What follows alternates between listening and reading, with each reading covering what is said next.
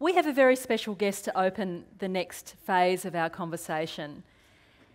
Words really matter. Words hide truths, words expose truths, they give voice to what needs to be said. It is the substrate of humanity, language, communication, and we have a master of words with us. He is a poet, he is a playwright, his name is Philip Wilcox. He's going to join us throughout the meeting over the next 2 days. He won the 2015-16 Australian Poetry Slam. He's performed internationally across Australia. He works in schools, at conferences, at festivals. He is a master of words. Welcome, Phil Wilcox.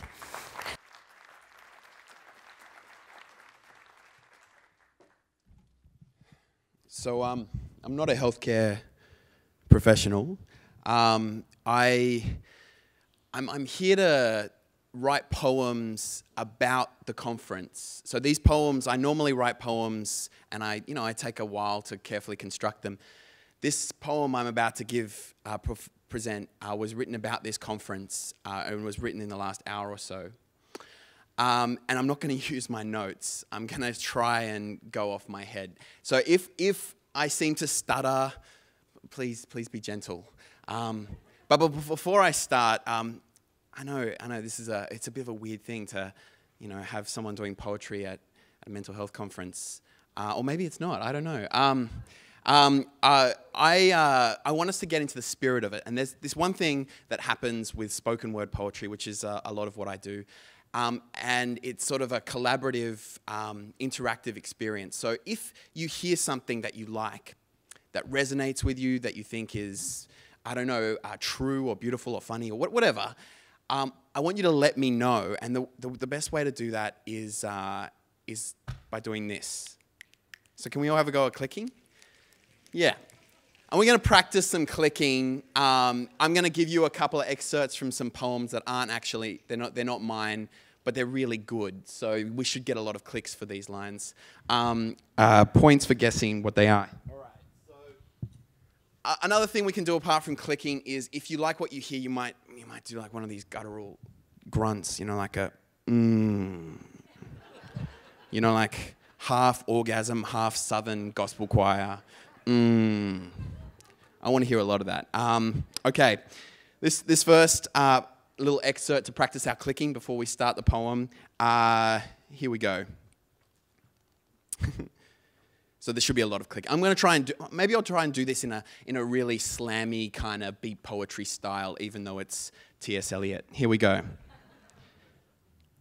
Let us go now, you and I. When the evening is spread out, more clicking please, against the sky like a patient etherized upon the table. T.S. Eliot, yeah, thank you. All right, next one.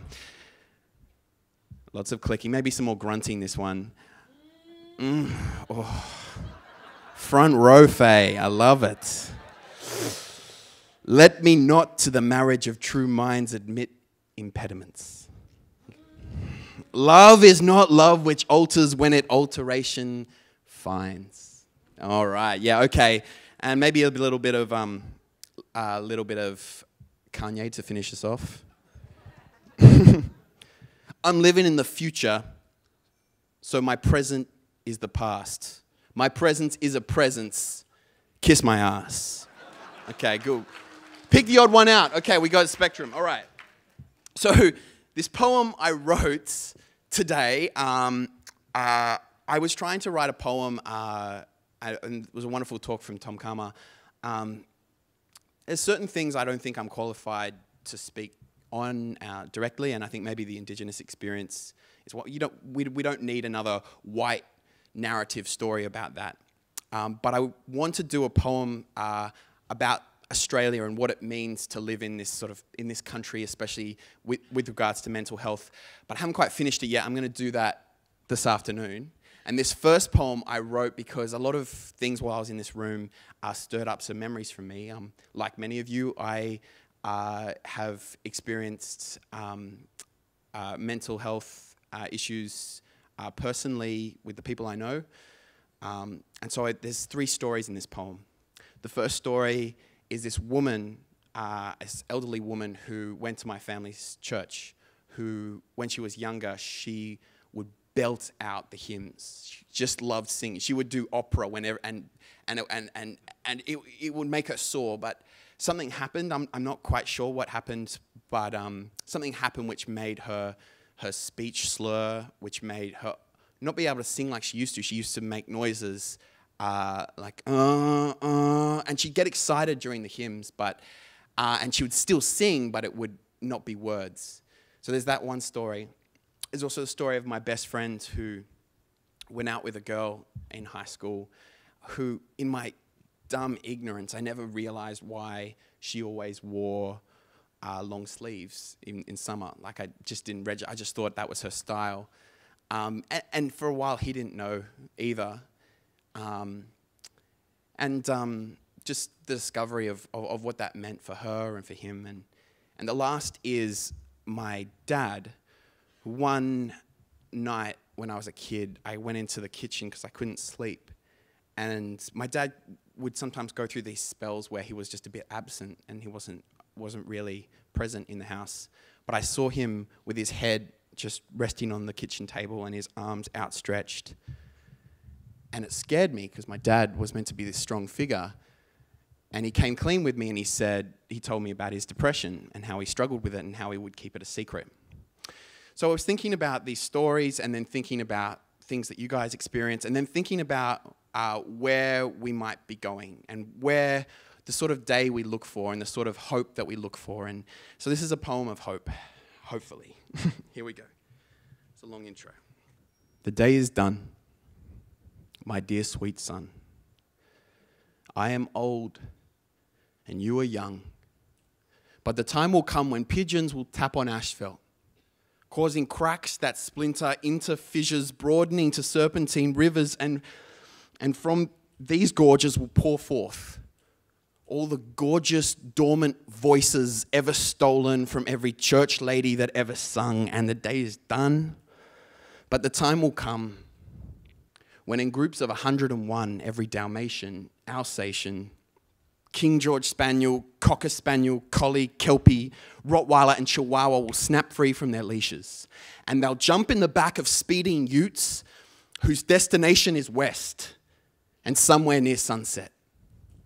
And the day is done, but the time will come when the sea won't just wave, but will kiss mountaintops. The mountaintops will like the taste. And the day is done, but the time will come when everybody's chocolate money will melt. And children will make bangles from the casing. And ice chests on kitchen tables will be split in two, and honey will pour forth like waterfalls. And manta rays will return from their exile to their rightful home in the sky, engulfing the stars one by one. The day is done, but the time will come when every young boyfriend, girlfriend, and lover of someone who self-harms will fill suburban healthcare centers, searching for the one who writes calligraphy on their arms. Scarred skin will reach out. Smooth skin will meet it. The time will come when the lovers will roll up their sleeves, caress every bump and valley on pocked skin, reading the wounds they miss like Braille, while smoothing the wrinkles like velvet icing on butter cake. The day is done, but the time will come when there'll be no more secrets, and everyone will have the name of their beloved tattooed on their forehead. And while most people will have their own name written there, some will have Nan, Dimple Cheek Man, Nurse Tortari from year 10. And the day is done, but the time will come when thunder will finally be victorious. And lightning will try to revive that shattered sky, and sky will bleed. Scents of crushed gum leaves, lovers' sheets, and Christmas cherries, prompting every eye to look upward through the kaleidoscope of the sky's gaping wound, expecting angels. But the angels turn out to be tattoo youth workers, Maori case workers, secret smokers, canteen servers, and everyone will turn around and say, of course. And then they'll fight over funding for it all. And the day is done. My dear sweet son, I am old and you are young, but the time will come. Thank you, guys.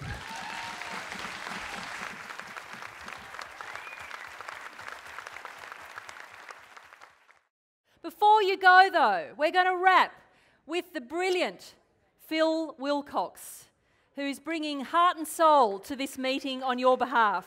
Thank you, Phil. Welcome back.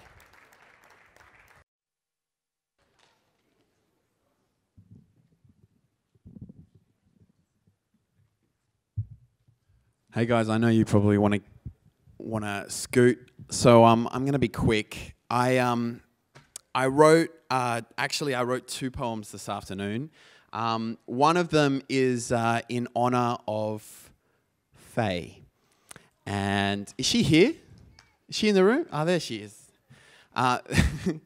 This poem is called O Faye.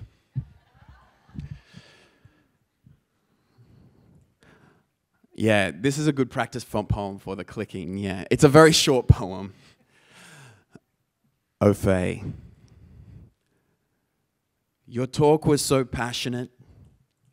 It moved to Naples and had furious sex with a middle-aged woman who was reading Eat, Pray, Love. Faye, your talk was so deep. It was reading James Joyce's Ulysses, eating quinoa in a graveyard. Your talk was so fiery, National Park Services has banned it from the Greater Blue Mountains area. Your talk was so honest, if you asked it, does my butt look big in this? It would say, yes, and what are you going to do about it? Faye, your talk was so weird and wonderful and truthful and honest that I think everyone here needs to give you another big clap for that talk. We had a talk just earlier about technology. Oh, it's a bit echoey. I'm going to be using one of these things before. You might have seen them. It's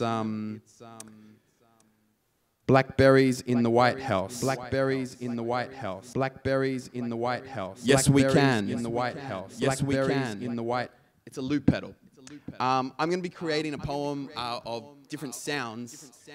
And the reason I'm doing this is because I was thinking, especially with the talk earlier this morning, thinking about Australia. What does it mean to sort of exist in the climate that we exist in, the political climate, the kind of climate that you guys work in? And I'm just an outsider. I'm just observing and writing things down. So I wrote this poem using the framework of a storm, of Australia as a storm and different sounds within a storm. All right, I'm going to see how this goes. Here we go.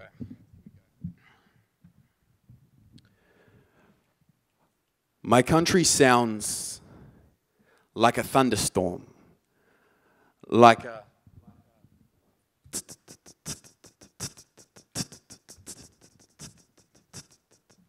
like the battering of tin roofs in the summer rain, the omnipresent hi-hat pittering and pattering, the heavy metal addicted cicadas chattering with daddy long legs tickling capillaries, prickling thong lines on sunburnt feet, and even when the termites are asleep, and even when these rains won't keep, that tisk-tisking complains like a ball sack itch, the white noise of our Protestant muscle twitch, a tisk-tisk of women being told they'd never work again. A tisk-tisk of stiff upper lips, stifling emotion. A tisk-tisk of maraca packets of 30 pills clacking. A tisk-tisk of grant applications being rejected. A tisk-tisk of suburban sprinklers tutting in disapproval. An audio pesticide to keep the poppies from growing. A tisk-tisking to keep the unwell from groaning while the ravens are outside our chamber doors. My country sounds like a thunderstorm, like a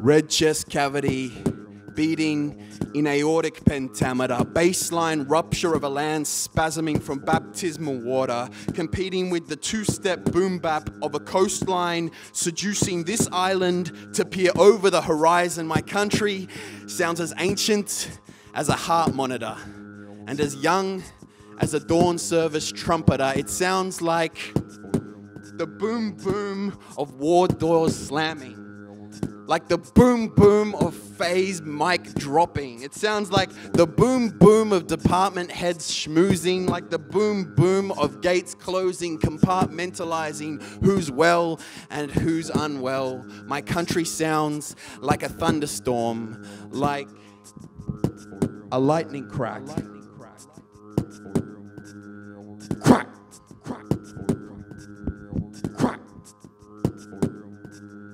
Whip and lash, snapping, ripping, convict, kanaka and black backs. The crackety, snap, crackle, snare, crack of the Sydney Olympic starters pistol crack. Lip smacker slathering tween lips. Christmas teaspoon slapping Pavlova like salt pan promises cracking. Like sugary Politico smiles fracking this crack. Crack. In X Factor judges' voices. In our Sunday rejoices. In red lines on invoices. In our captain's choices. My country sounds like a thunderstorm. Thanks, guys. Thank you. Wonderful, thank you. Phil Wilcox, give it up.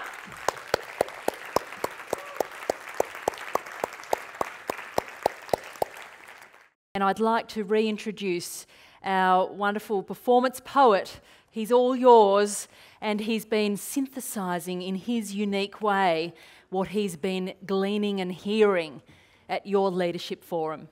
Welcome, Philip. Welcome. I read the poem that I have written this morning, mostly over that talk. It really was powerful. I'm going to just lighten it up a little bit.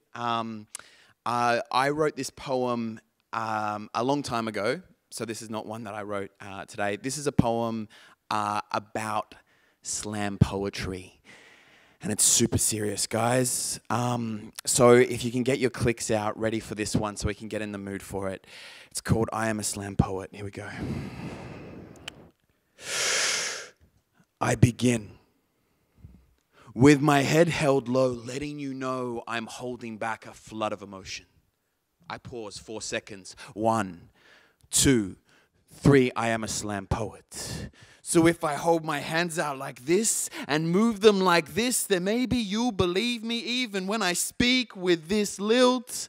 Half Gregorian monk, half 50s beatnik. See, I need no formal meter to speak to you because my affected staccato, which wobbles to vibrato, can go high and go low. And when it goes low, you know it's deep.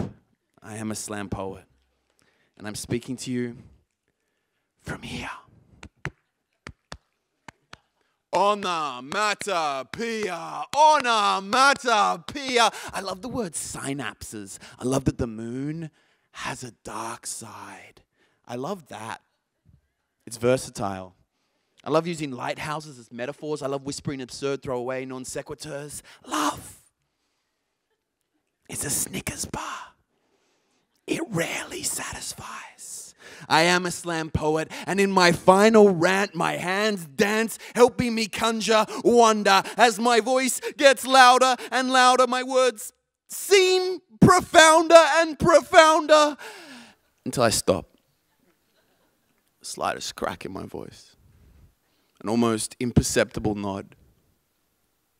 I am a slam poet, and now you know it. Thank you. Thanks, guys. Now for a poem about trauma. Okay. Here we go. I might use my notes during this a few times.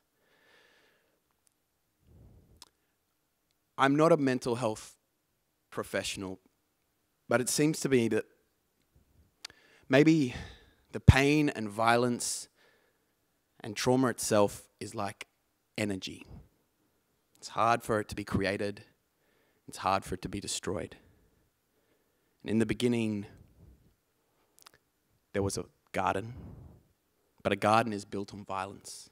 And ever since the first civilization in the Fertile Crescent irrigated life into the desert, there were locusts and swallows to swallow the locusts, and snakes to snatch the swallows, and jackals for the snakes, and at the top, eagles. And maybe it came in a meteorite. Maybe it hovered in Cretaceous dust and settled into crevasses where it settled into molasses, and maybe it's now pumped back in the air for a second extinction in slow-mo. And you know it when you see it. It used to like gladiator battles and now likes dogfights, cockfights, and political elections. It financed St. Peter's Basilica. It financed Trump Tower. It financed the Tower of Babel. And sometimes you can see it in the gleam, the black gleam of an embryonic shark who ate her sisters in utero. And sometimes you see it dancing in circus mirrors, distorting reflections of teenage girls. Sometimes you see it in the handprint of a niece on her dress from her uncle. Sometimes it hovers in alcoholic breath as he beats his chest, and sometimes it whispers in the ears of Pacifica teens in the middle of the night. Just do it. Just do it. Just do it. You know it when you see it. But energy, it's hard for it to be destroyed. So maybe your job then is you're the story collectors. You're the energy transferers, because if energy can't be destroyed, maybe it can be transferred, maybe it can be dissolved, maybe it can be dispersed. So when it settles down and fossilizes in the throat, when it settles in the oil pits in the stomach, when it freezes and causes glacial grazing in the head, drain the oil pit. Smash the sedimentary rock like geologists with bloody palms wielding sledgehammers, and stare into the glacial silence of the head and collect stories. Sometimes see your cracked reflection, sometimes see the warped reflection in the ice, and stare until it melts. Stare again until it melts some more, and then put the cup out and collect the water, strap it to some dynamite, and let it explode like fireworks. Let it disperse, because energy cannot be created, it cannot be destroyed, but you're the story collectors, so let it disperse. Thanks, guys.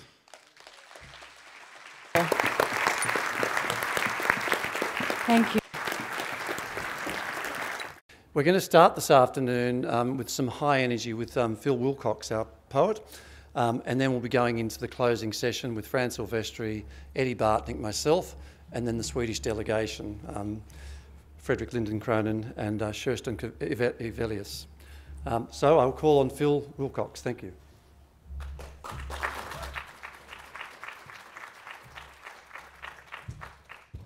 Over lunch, I put together a whole bunch of your little snippets of paper of what you will not be seen in 2025.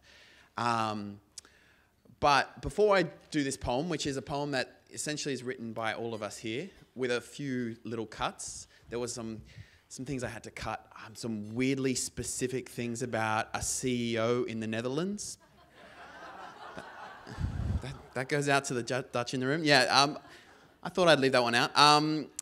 But before I do that poem, I'm going to share with you guys to get us into the clicking kind of mood, so we can really click for the poem that you have essentially written, with one of the worst poems ever written.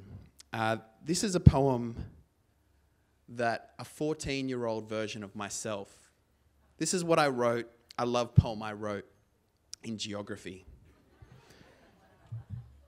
Yeah, I had to email it to myself. I still had it on a Word document somewhere. Don't know why I saved it, but here we go. It's called I Tolerate You. So get ready to start clicking. I tolerate you. I tolerate the hell out of you. I'm all up in your space, not giving two flying fluffs, not eating this Maxibon. because I'm too busy tolerating the shit out of you. But I think it's too soon to say love. I like you.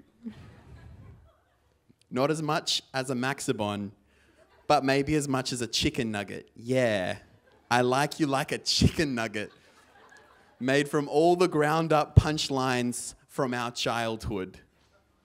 I like you like Gen Y likes to like, and I like you like a simile. What am I doing here? And I think it's time to say I miss you. I miss you. I miss you like the desert rain misses nothing. It's inanimate. Why would it miss anything? I miss you like our unhappily married teacher misses her miss. That's the best joke in the whole poem. Lol jokes, not that much. I tolerate you. The end. Thank you. All right. So after the worst poem ever written, this is a poem written by you guys by 2025. There will be no reason not to dance. There will be no suicide among young people. There will be no constantly reinventing the wheel, no congregated, segregated services. There will be no Fitbit only dedicated to exercise. They will be well-being apps. There will be no disability identity. There will be no disposable coffee cups that can't be recycled. There will be no need to respond to crises in our lives because the practice of prevention has led to healing outcomes. There will be no suicides, discrimination, special schools, custodial services, diagnoses, housing issues, waffles. I don't know why that's in there. This is a really long one. There will be no division between mental health services and general community. There will only be disparity between... No, I'm just going to miss that one. It'll be up in the foyer. You can check it later. By 2025, there will be no token cultural effort.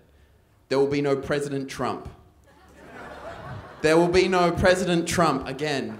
There will be no Trump, and there will be no President Trump. There will be no do-wop, diddly-diddly, do-wop-do. I don't know. Okay, there will be a strong voice. There will be no... for disabled people, and disabled people will be in control of government policy. There will be no family waiting for the right supports when their child is diagnosed with a disability. There will be no short-term funding of 12 months or less. There will be no us and them. There will be no child experiencing family trauma or abuse who goes unnoticed or unsupported. There will be no people with mental illness issues who are isolated in the community. There will be no involuntary admissions to hospitals. There will be no burnt out and disillusioned mental health clinicians. There will be no young people who take their own lives. There will be no stigma related to mental health issues. There will be no more suicide in healthcare, no more bad hair days. There'll be no need for mental health services.